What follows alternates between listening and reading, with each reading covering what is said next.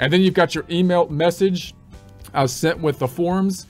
So most of the time these days, when you send out your information forms, usually like the invoice is the most common one, you might have a message that's going to send out by default when you email it out.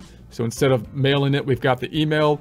It says use greeting, dear versus, so you could, say to if you want, or have it blank, and then full name, or you can choose whatever method you want to address them as, company name, first name, last name, or so on. And it should pull that information in from the customer data that we enter when we add customers, which we'll do in a future presentation. This is for an invoice. The estimate is another form that you might provide, say, to a customer if you have a system where you're using estimates. The credit memo kind of reverses a sale, so hopefully we don't have to use that too often.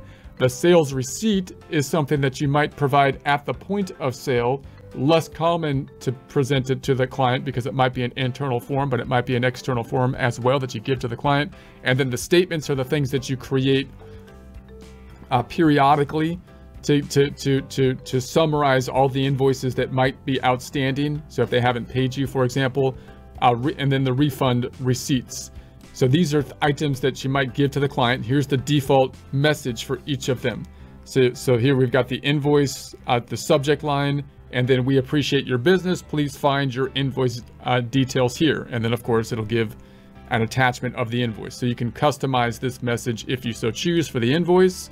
For the estimate, please find your estimate details, so on. For the credit memo, your credit memo is attached, and so on. And then the sales receipt, please have the sales receipt below, and then your statements. Your statement is attached. Please remit payment at your earliest convenience. And then you've got the attached of the statements, which is like a summary of all the stuff that's outstanding. And then down here, you've got your estimates and